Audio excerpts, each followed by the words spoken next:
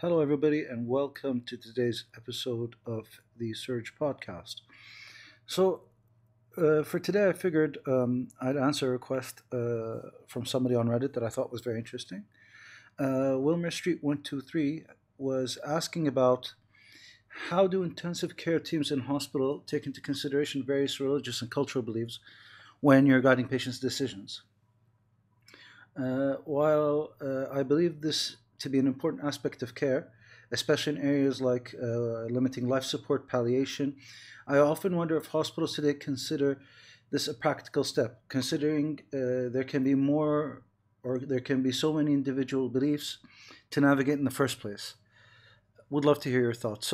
Thanks for letting me do this episode. I actually asked if I could because I thought it was a topic that I certainly was never taught in school. At least it wasn't taught in that manner. How to provide spiritual support, or what you would call mental support, or what you would call surrogate decision making tools, or what you would call even breaking bad news. They were taught in fragmented ways at different levels. And if you look at any medical school, even postgraduate curriculum, even CanMed's rules and things like that, breaking bad news, surrogate consent, family updates, communication skills, spiritual care, all of these things are all taught in a very fragmented way. And I think that there's multiple reasons for it, and I'll go into some of them, but I think we're not particularly good at addressing this concern from the ground up within our healthcare system, neither in nursing nor in medical school. And part of the bias is probably to do with the fact that in many cases it's linked with very strong cultural and religious underpinnings that we may not have in common. And so it becomes more difficult for the application of these skills in a way that would respect people's culture and religious point of view. And so I think that the best way to put it is today we're going to be talking about psychosocial outcomes in the ICU patients' families. And we're going to touch on all of these things under that blanket term because effectively that's the blanket term. And when I tried to research the topic, one of the first things that happened was I found out that I'm very bad at it, so that I could be doing a better job, and certainly we could all be doing a better job at it. Why is it important? So it's important because this is what you're doing when you take somebody to the ICU. First, you limit their ability to communicate with the outside world and with you, because by and large we intubate a lot of people in the ICU. And even if we don't intubate them, we put barriers between us and them, including putting them in a bed, having us stare at them and stare at their vitals, things like this, that will be a source of anxiety and stress for them and for their families. And we also put them in a position where we're going to be making lots of very quick fire, rapid decisions in succession. And these aren't going to be small decisions. These are going to be major decisions and will have major recognizable, sometimes life-altering implications for them and for their relationship with the people around them. And we, as doctors, nurses, spiritual support teams working in hospitals, even mental health experts, I don't think, despite our extreme levels of expertise, I don't think that we recognize what our role is in their lives. It's a very confusing role for patients and families. You're the person who has produced a lot of the stress for them on this particular day that you've decided to speak to them. And at the same time, you're the person who is forcing them or trying to make them make some decisions that they may not be comfortable making, or that's the way that they interpret it at least. I know that none of us force our patients into anything. It's not something that's very appropriate. And you can't give them a known outcome because this is an ICU patient. As we know, in ICU patients, prognosis doesn't count for anything. Our business is poor prognosis, and our business is unpredictable. I maintain that always. And you really, with that in mind, you have such a narrow, small, infinitesimally small window every now and then to open up opportunities to gain the trust of the family and to gain the trust of the patient where it's available. Personally, I talk to patients during their sedation windows and I give them updates whenever I can. Sometimes I don't have enough time. The nurses are doing a good job of it in our unit too.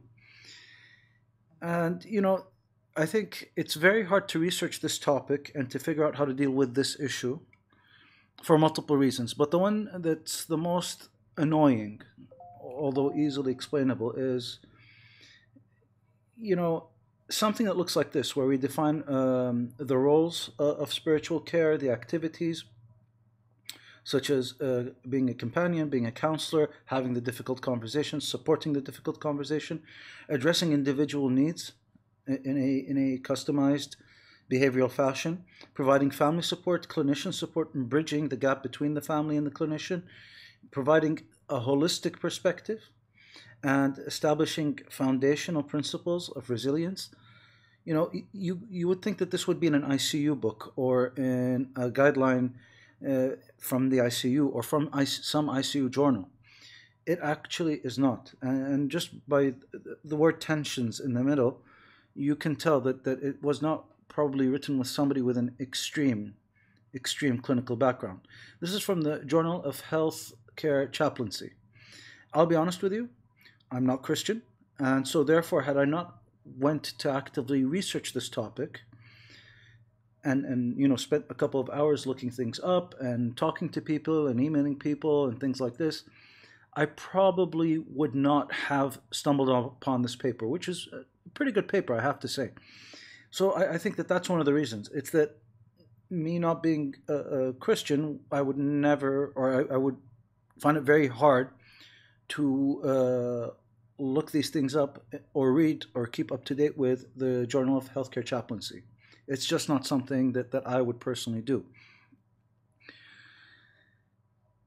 Why is that a problem? Because there are other religious and spiritual and socially supportive publications that may not follow the media that we follow as clinical practitioners. So, it's very hard for us to find good data because there are other ways for that data to be distributed and we just don't use it.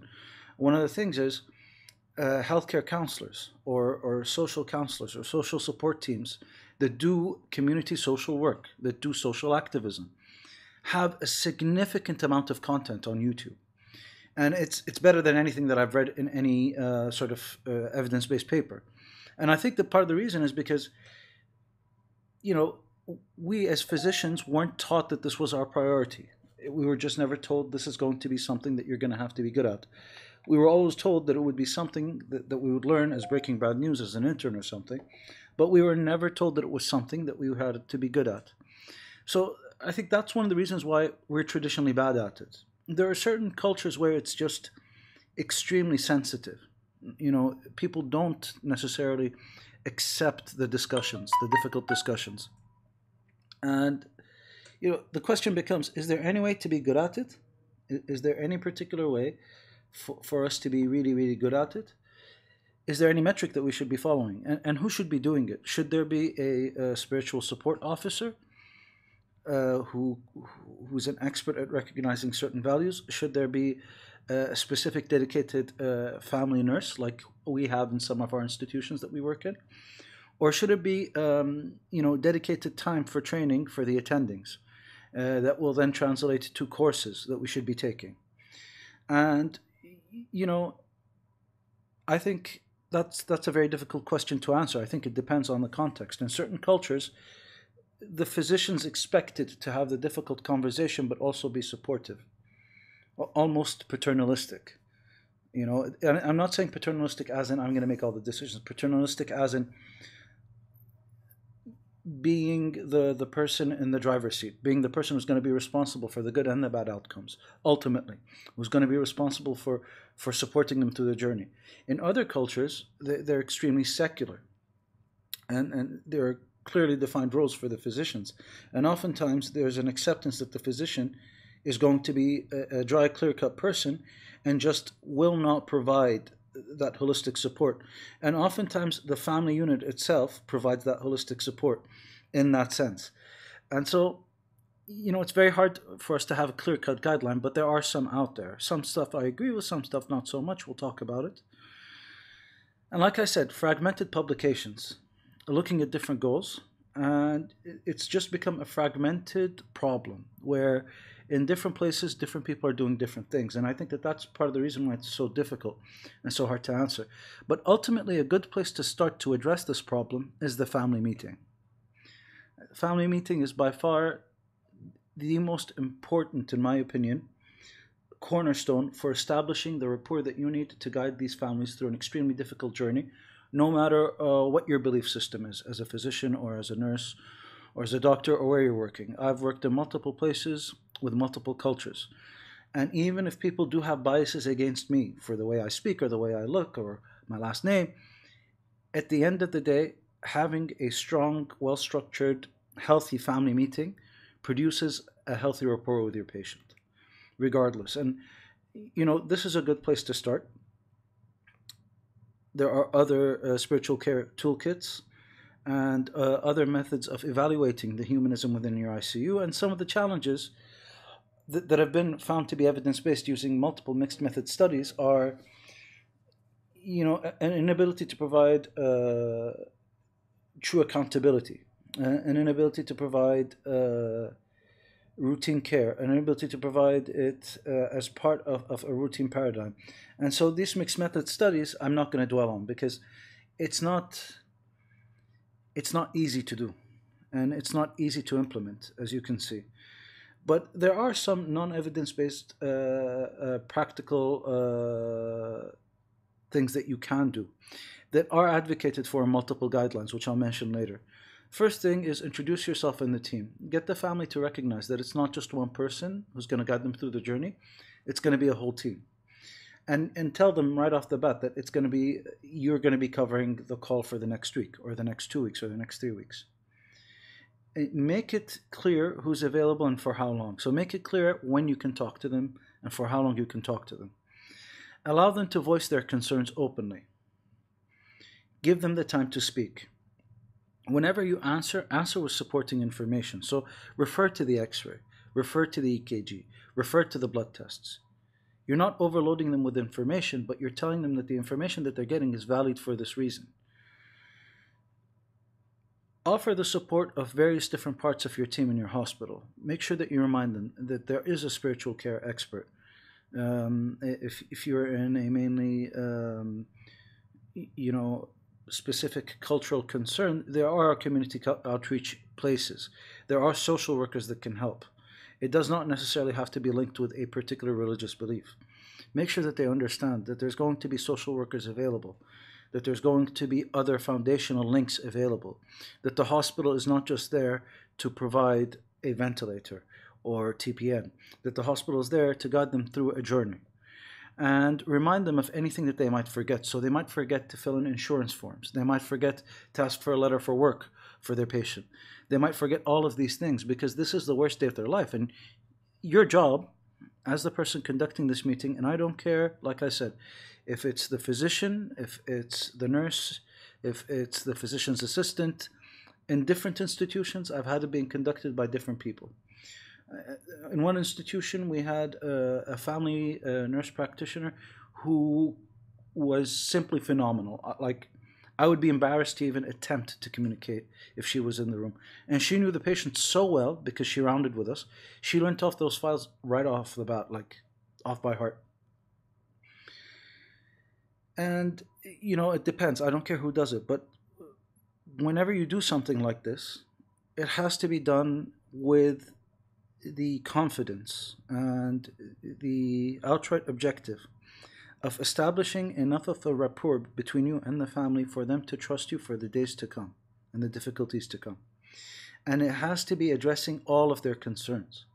You can't let a family member leave feeling that there's a concern that you haven't addressed. It doesn't mean that you're going to tell them that everything's going to be fine. That's the opposite of what you should say. But they should know why things aren't fine. Nobody in the ICU is ever fine or going to be fine, guaranteed. It's extremely rare, right? They need to know why. They need to walk out of there with the clues in place.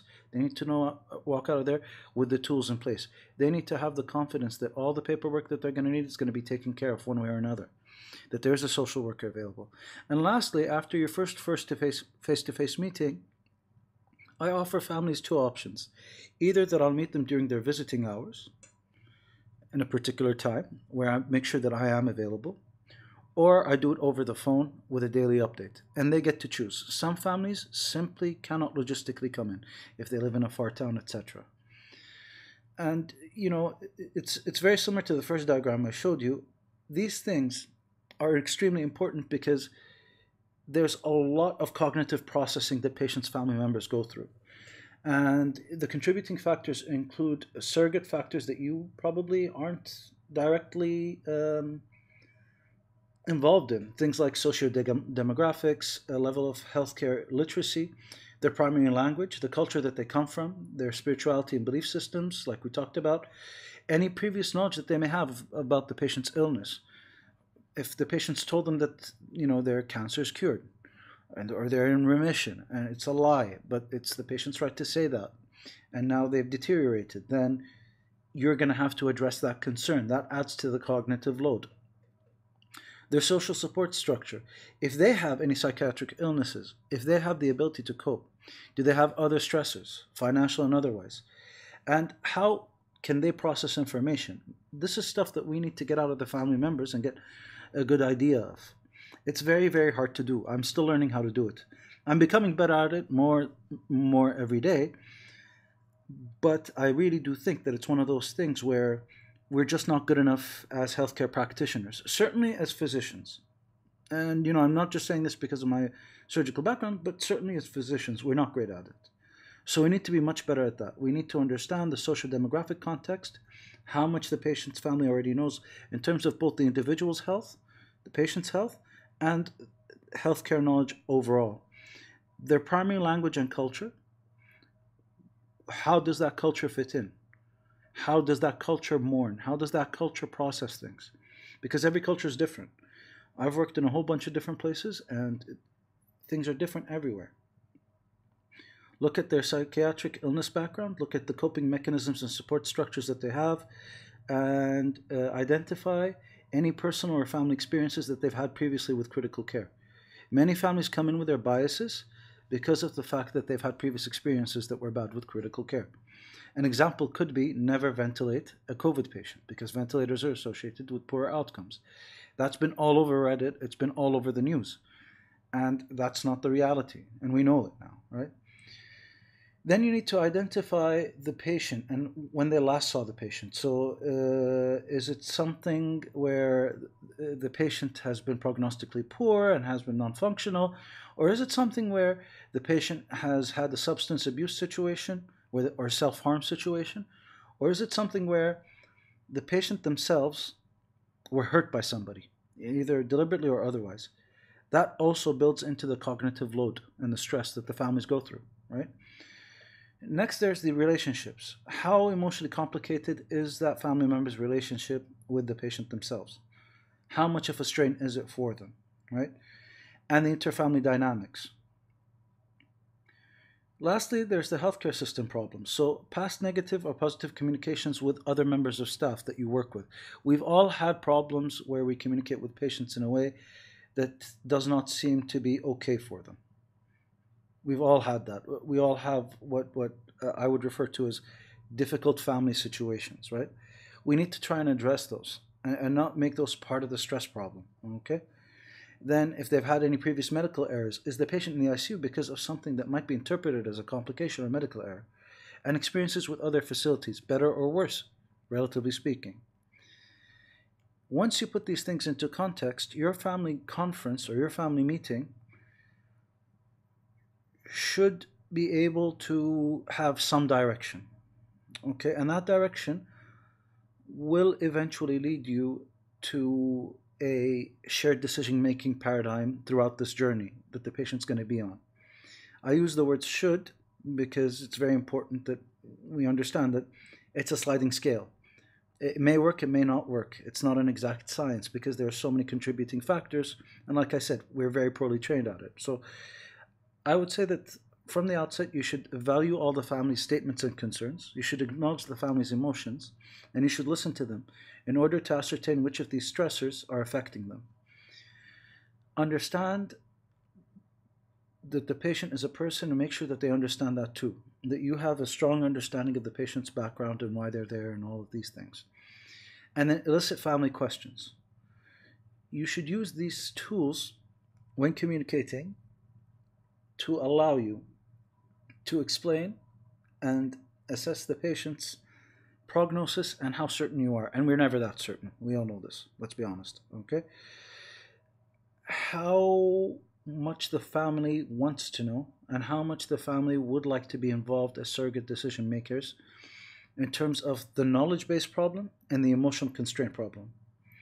And adapt your communication and use the correct tools, be it spiritual care tools and people who are experts at that, mental health and support tools, or social worker support tools, to address the concerns, to reduce the cognitive load, and allow for a significant amount of autonomy in the shared decision-making process. It's extremely important that things go through in that manner. And, it's a multidimensional problem with multiple examples that you'll see in the literature. So one of them is providing the medical information and asking about the patient's values. It's extremely difficult to do. When I'm wearing my surgeon's hat, we don't do it that much, but as an intensivist, I will often ask, what do you think the patient would have wanted? After I go through the pros and cons, the acceptable alternatives, the nature of the decision involved, the risks and the benefits, your whole consent spiel, I then go into the uncertainty of what's going to happen, assess their understanding of it, and then I ask them about the patient's own values and preferences. And that helps them out a lot because they understand that now you're not making them make the decision. You're making them use their knowledge of the patient as a human being to make a decision that that patient would have made anyway. And you also need to explore the family's role in the decision-making process in general, right? So would they want a best friend's input, a life partner's input? Would they want input from another expert that they know in the family or the family knows, like the family doctor? Is it something that we can facilitate? And you need to address those things too. And then you need to allow for some deliberation and some discussion where appropriate. Sometimes it's just not appropriate. Sometimes it's an emergency decision, but where appropriate, there should be a very, very, very, very articulated discussion among the family members, with you there to support them or otherwise. It's, again, their preference, not yours or mine. And that's how I address these difficult conversations, these extremely, extremely dynamic and difficult conversations. And, I think it's also important to understand that within this context of this type of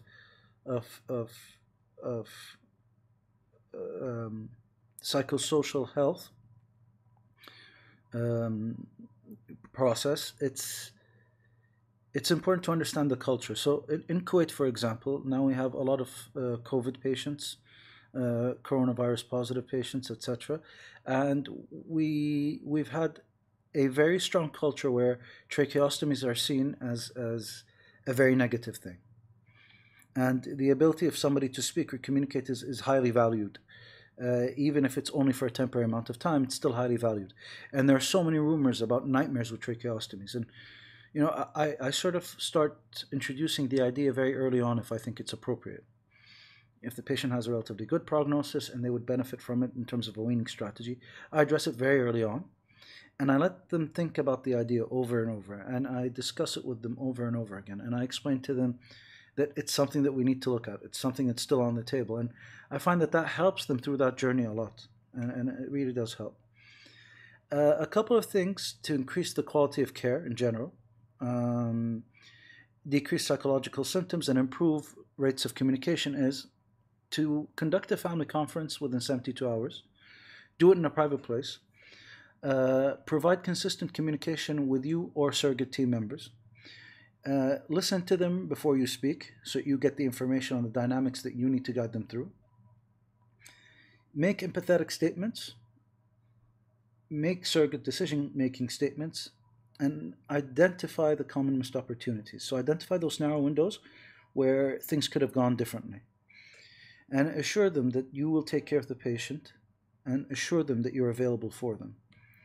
Provide explicit support and explain to them that it's a difficult decision that has to be made and we're going through difficult times, but we have to get through it. Lastly, I would thoroughly recommend that everybody documents, not for billing, but for legal aspects. So, a lot of the legal issues that tend to come up in the ICU are because there's no documentation, and I think that's extremely important. So, first, you need to document why the family is giving consent for whatever you want to do. Second, you need to document that there was a discussion. Third, you need to document that during the discussion the concerns were raised and the decisions were made based on the concerns being addressed. Okay? In conclusion, it's all about guiding them through the process. Sorry about the typo. Lots of typos. It's essentially about that, right? The ICU is a journey. We know this. Having worked in ICUs for a while, many of you listening to this or have been exposed to it during your training, many of you understand how much of what being in an ICU is a journey, and it's a difficult journey. They're climbing Everest, and you're like their Sherpa. You're trying to guide them through. And like any Sherpa, you need to invest in the relationship, right? It needs to be a relationship where you know your limitations as a healthcare practitioner and elicit the right psychosocial experts, the right mental health experts, the right spiritual care experts, with an ultimate respect for the patient's own beliefs, and obviously not allowing yours to be a barrier towards the patient's outcomes or towards the family getting closure if the outcomes aren't what you had hoped for, what the family had hoped for. This is Saud Al Zaid. Thank you for listening. And please like, comment, and subscribe. And please let me know if you want more interesting topics. This was actually, I enjoyed reading about it, and it certainly did add to my practice.